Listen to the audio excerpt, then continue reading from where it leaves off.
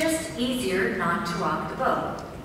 When the crowd is all going one way, it's hard to be the only one going in the other direction.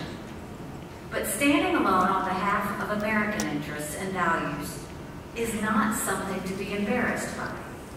Standing alone for freedom and human dignity is something to be proud of. In America, we don't celebrate the mob.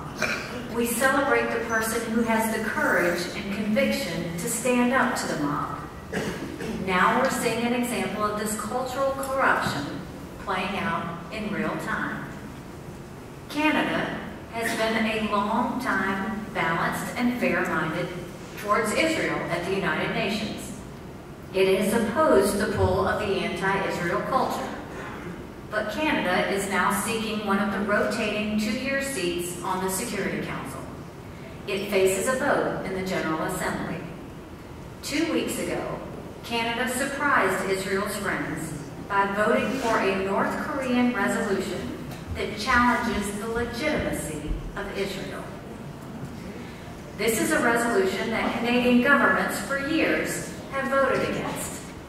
One observer said Canada is making a, quote, Faustian bargain, trading its integrity for a seat on the Security Council.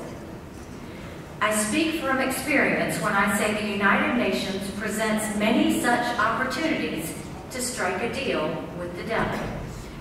Standing up for our principles and our allies is a constant struggle, which is another reason why I'm so grateful to UN Watch.